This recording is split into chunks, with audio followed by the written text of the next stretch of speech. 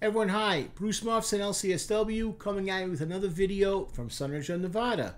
Tonight we are going to do a song that is especially powerful to us, and what we're trying to always push is the relationship between a father and his children. You've heard me say this repeatedly over and over and over again, how important it is to have a father in your life growing up. Not just for boys, but for girls as well. And we've gone over statistic after statistic. If you don't have a father in your life, you're more likely to go to prison. You're more likely to be sexually abused. You're more likely to be an alcoholic. More likely to do badly in school. More likely to get pregnant. More likely to be in juvenile detention. I mean, the list goes on and on and on. So right now, we're telling you, please, please, please. In almost every kind of counseling that I do, I am always pushing, is the father around? Why not? Can the father come in here? Is he going to show up? Can he come in? Can I talk to him? Is there a man in the house? Is there a boyfriend, a stepdad? Does somebody care about these kids? Because what they see and how they endure it is going to affect them for the rest of their lives. I'm a product of that myself. I came from a dysfunctional childhood, rough relationship with my father, and unfortunately I'm still picking out the shrapnel from all the scars that I had in my life, seeing my father really act not like a father. So I'm just pushing this over and over again, and you're going to see me talk about this a lot. And when it comes to talking about fathers and being open about this, again, I'm push this because if fathers were involved in people's lives, half the problems in America that we have with children today would literally disappear overnight. That's just reality. Okay, here we go. Dizzy Wright is the artist. Okay, and he released an album in 2015. It was called The Growing Process. And in it, he talks about the relationship that he's having with his, at that time, 3-year-old girl. Her name is Zayden. All right, and talks about basically bringing her into the studio where he's performing and producing, and let's just get her to see what Daddy does for a living. I can't stress how important that is, because so many times I say to kids, "What's your father do for a living?" I don't know. Does he work? What kind of work? And if they tell me what he does for a living, I'm like, well, what does that mean? He works in construction. That's kind of a vague term, you know, where he works in the city. Like, what does he do? Fathers that show an interest in their children and bring them part of their life, bring them and make them part of their life, have happier, well-adjusted children. It makes sense. Now, I want to share something also. In this song in 2015, he already had his daughter. She's 3 years old. He's bringing her into the studio. But he also did an earlier video, which I caught, called Letter to My Unborn Child in 2010, 5 years earlier, which I thought was very powerful to me, because you see him kind of like thinking, what kind of father am I going to turn out to be? And he actually has a scene in the video where he walks out of his house with a pen and paper. He sits down, he starts to write a message to his daughter, and one of the lyrics is, he goes, "I want to be a better father than the father that I had," basically. Wow, what insight. When I had my first kid, I was scared to death. I was really worried about the exact same thing that he was dealing with. Would I be a better father to my kid than my first kid than my father was to me? And he's talking about, like, you have family, you have uncles, I'm going to do right by you, I'm a hardworking guy. Giving the daughter, painting a picture of himself to let his daughter know, unborn daughter, you're in good hands. Daddy's going to be there for you. Daddy's active. It's a really, really good song. And it's called Letter to My Unborn Child. It came out 5 years earlier. By the way, local guy, so I want to call a shout out. I was looking at one of the videos that he was doing. That was Letter to My Unborn Child. There's a street that I believe is called Seaway Street, which I think is in North Las Vegas. I know that street. I was in that neighborhood years ago doing some assessments. And then number two, in another video, he's crossing a bridge, which, if I'm wrong, people let me know. But I believe that bridge crosses Boulder Highway, and there's a Siegel Suites on one end, and a little further down is a casino. I think it's Boulder Station from Boulder Highway, and he's crossing that bridge with like 5 or 6 of his friends crossing it over. I may be wrong, but that's the bridge that I think, because guess what? I walked that bridge. So I know exactly where he's coming from. So what I want to do is this. I'm going to go over the lyrics. I'm doing it a little differently. Normally I kind of chop up the song, but I liked what he said in 2 different paragraphs, that I'm going to read the whole thing and kind of break it down in my own way and just kind of go straight into it. So here we go. Just follow along. And also, I want to kind of go over the vibe that he puts out with this song as well. The music is like a happy, warm kind of vibe, and it's the dad's voice is everywhere. It's kind of like surrounding her, and I think that was done on purpose. Like, it's not like, you know, you get a sense of like, I'm everywhere. I'm always going to look out for you, honey. Daddy's always going to be there. So when he's talking, like, he kind of goes in and out, but you get the impression no matter where you are, Daddy's watching you. I will always be there. And it feels like the lyrics almost like cascading like a waterfall, like here to here to here to here, letting her know in so many different ways, Daddy truly loves you. That's my relationship with my daughter. So it goes like this. He brings her into his world, talks about where Daddy does his thing. Then he goes like this, verse 1. I'm reading it in its entirety. You create your own glow. Oh my God, you do. Yeah, you create your own personality, but we can't force the grow. Meaning, I can't make you happy. You got to make yourself happy. I can give you the tools, but you got to find your own niche in life and what makes you successful. Don't care about what they think, baby. You got this under control. Don't. Have confidence in yourself. Don't listen to the haters and the boo birds and you can't do this, you're not supposed to. It's stupidity most of the time. This kind of, you take on life and I watch growing up and I accept that. How you're going to turn out as a young adult is going to be up to you. I'm going to give you the seeds and the tools, but you're going to create your own identity. I have to accept that as a parent.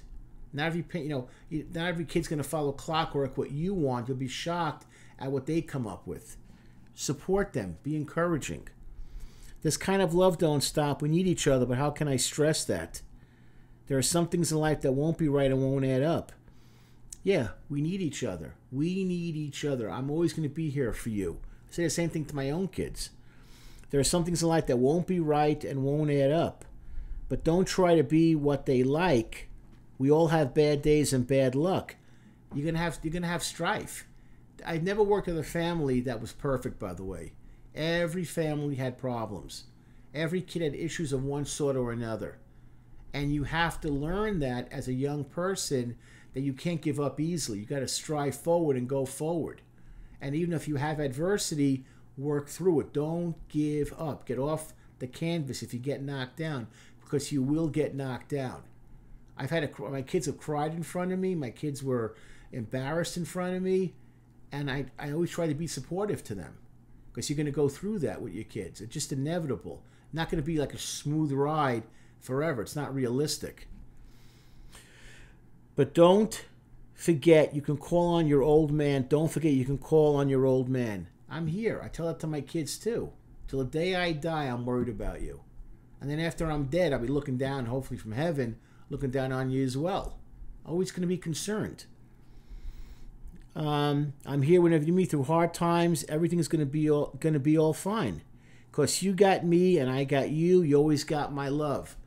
I've learned not to be so caustic, so sarcastic. What my kids want from me is unconditional love.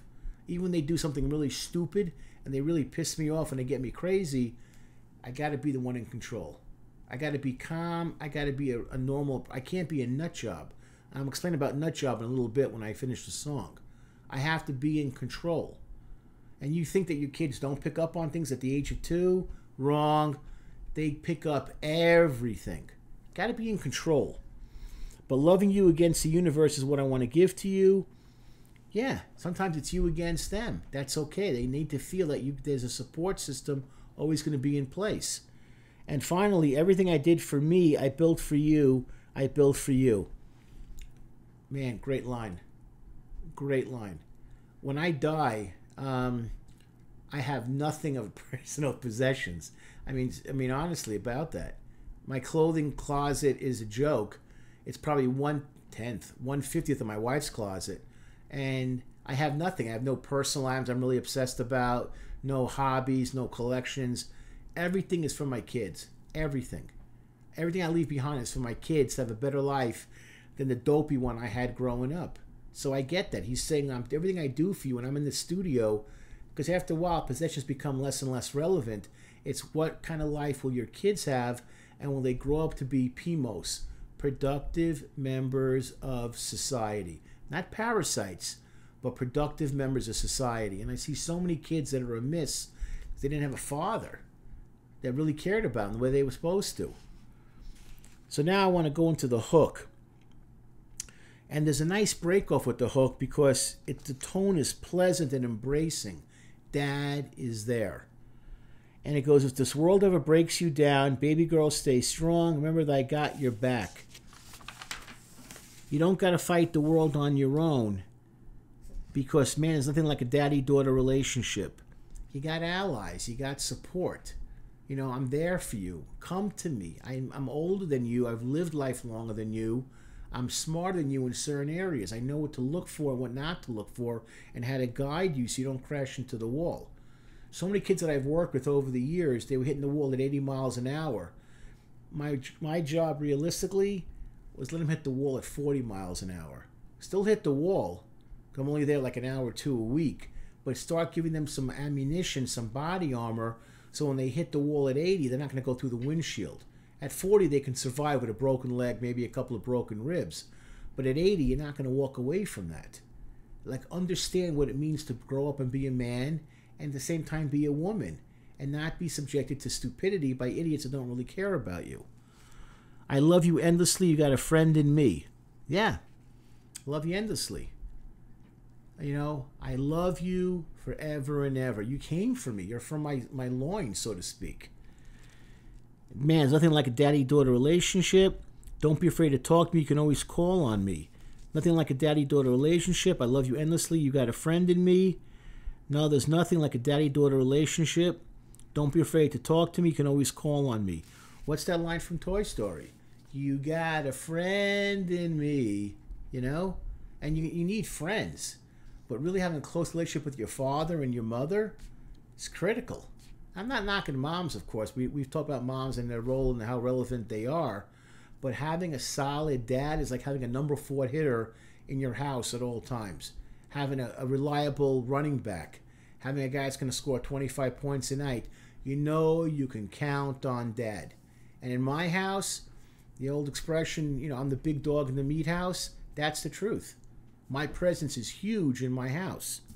So, great song, great song, great song. I want to say how the song kind of moved me is that I went on a family vacation a few days ago. It really was kind of like a one day or how it all worked out. My family wanted to go to the Grand Canyon. So I went to the Grand Canyon. I left Sunday night after work. It was like a 5-hour drive, blah, blah, blah. I was there all day on Monday, did a lot of hiking and saw some things. My wife and kids happy. And on Tuesday morning, we left before 8 and went back on the highway. Okay. It's a long trip. It's like 4.5, 5 hours each way between Vegas and the Grand Canyon, which is in Arizona. So I was in the car a lot. And, you know, you can only do so much listening to music and, you know, the next McDonald's, blah, blah, blah. They have a bathroom. So they were talking, my kids and my wife, and they would talk about, remember the time Dad lost his mind and started screaming, where Dad was insane and broke that, where Dad made that comment, where Dad embarrassed me, where Dad got lost. And it's like brutal. It's like rough. And I'm like, how are they remembering these things? You think that was crazy? Well, I remember when Dad went totally psycho. Dad went totally nuts on that ride, where Dad went totally crazy in the schoolyard, where Dad did this, Dad was a nut, Dad was a freak. And then my wife, of course, has to jump in with my kids, like supporting them. Like, you think Dad's crazy now? I didn't know half the stuff about him before I got married to him. He lied. Liar, liar. I'm like, what is it, gang up on Dad Day? You know? And you know what? There were times I probably did things that were inappropriate, that were wrong. And the myth of like they're 4 or 5 years old, they're not going to remember, wrong. Oh, they clearly remembered. Stuff I could barely remember, they remembered it crystal clear. Why am I bringing up the Grand Canyon? Because I saw a lot of kids there, you know, between like 4 to 7, holding their parents' hand as they're going walking, they're going somewhere, whatever it is. At that age, you see your parents as gods. Like, they can do no wrong. They're big. They're strong. They tower over you. And I'm realizing like that moment for me to kind of do a do-over, there ain't no do-over. It's over. There ain't no do-over. The do-over is over. The chance I had when I was holding those hands, and I held my kids' hands all the time, and think about my actions, how they were going to process it, they did process it. Now, thank God my kids, I think, are fairly okay. But I'm looking at these parents holding their kids, and I want to say to all of them, white, black, brown, yellow, think about your actions. Think what kind of role model you are. Because your kids that you think don't pick up on things, they pick up on everything. And I wish I could go back in time and do the Grand Canyon 15 years earlier and hold those hands again. And boy, I'd be a lot more clear on how to act when I got upset. Now, I can make an argument like I was justified and my kid ticked me off. I told him 20 times, don't hang on there, or you're going to fall and hurt yourself. And then they fell and did hurt themselves and blah, blah, blah. I could say that and make an argument about that. But you know what? It's a weak argument. I'm the adult. I'm the father. I got to be the responsible one. This musician, this Dizzy Wright, impressed me. That he thought to write a letter before the kid is born, and then bring the daughter into the world and talk about her upcoming brother, Ziggy, and let her talk about it and give her a sense of empowerment. Like, you're going to be the big sister. He's going to look up to you. How you act, he's going to act. Already creating a brotherly bond, brotherly sister bond, which is so important, not distant. So that's the point I really wanted to see, and I wish I can go back in time and giving them confidence in myself. So I don't have to kind of like wince and have some regrets like, if I said it, I said it, hey, go along with it. Unfortunately, life's not like that. It goes by real quick. All right? So all I want to say is this. Be the right role model you want to be. And for those of you that are watching this, that will be watching it, let us know if you came from a rough situation and how did you improve yourself as a parent. What did you learn not to do? And what are you doing now that's effective? Well, what kind of mistakes did you make early? And where are you now? I mean, I'm so much better at relating to my kids, particularly one kid that I had that drove me crazy. And I'm learning kind of like to back off, not be sarcastic, not be cynical. I got to be there. I got to be the rock. I can't be like, negative Nancy or just, dopey comments. It doesn't help the situation. What can I do to just versus so many times I see this.